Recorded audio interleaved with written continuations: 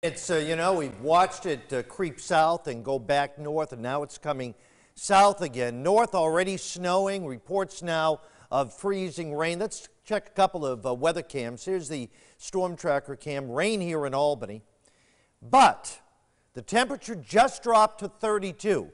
It's not going to be long before it starts to ice up, folks, even here in the immediate capital region. Up in Glens Falls, still some light snow. It's a winter wonderland up in Glens Falls, but again, it's sticking to the roads. Temperatures are dropping. It's going to get really slippery tonight.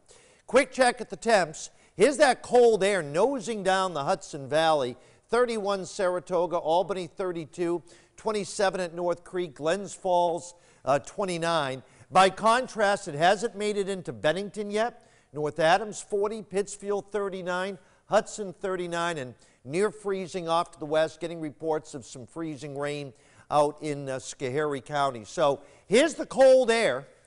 It's steadily pushing southward, so that transition zone between the snow and the rain means sleet and freezing rain for a while. Now, this is what we call the correlation coefficient. It's used on Doppler radar to sometimes to pick out different types of precip. And you can see this line here clearly on the radar. Right through Amsterdam, just changed to snow.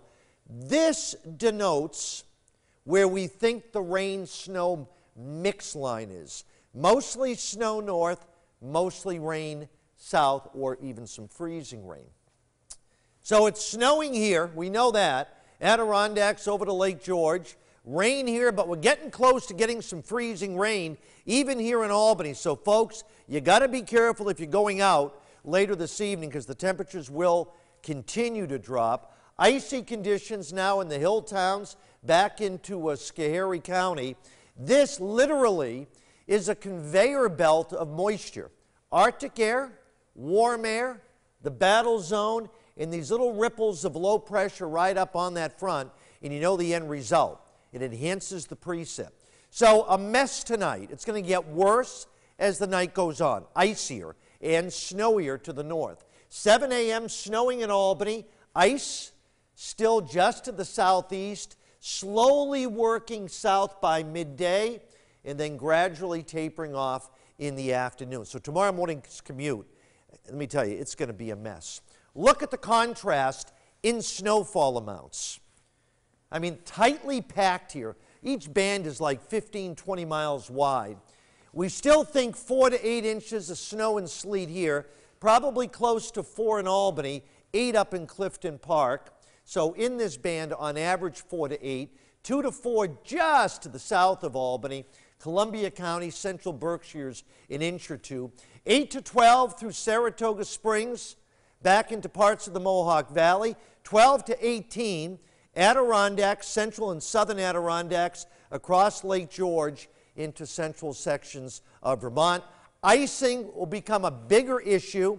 Parts of the Berkshires, Columbia County, back over Greene County and the Catskills. These areas will pick up over 1/4 of an inch of ice. And of course, that's worse than snow, at least for driving and walking.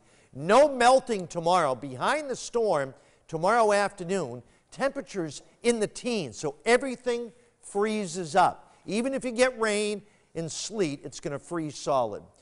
Ice and snow slowly working south, all snow to the north, about 17 tonight by morning. Tomorrow, snow tapering off in the afternoon, still some ice in the morning, early in the day, a high of 19, becoming partly sunny, 18 on Saturday, mostly cloudy, 25 on Sunday. Back up to 33 Monday, and next week looks fairly quiet with seasonable temperatures. John? All right, Cap, now let's